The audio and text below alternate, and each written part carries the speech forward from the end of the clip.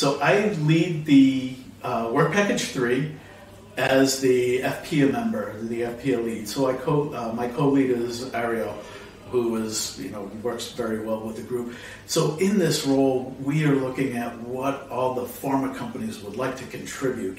And so the things that we're interested in, the ideas that we want to bring forward, the types of data we would like to explore in this role. And so we're not wanting to limit on, we don't look at it as just meeting a quota of this.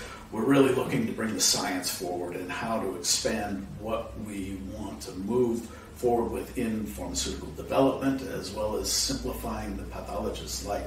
So we don't want to, one issue that we have as toxicologic pathologists, we look at a lot of normal.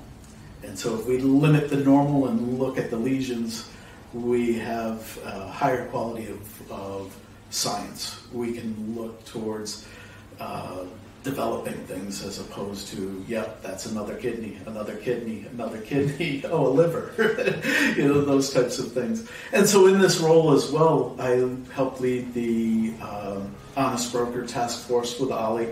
And so we work together to get the clinical versus the EFPIA needs and roles within the Honest Broker.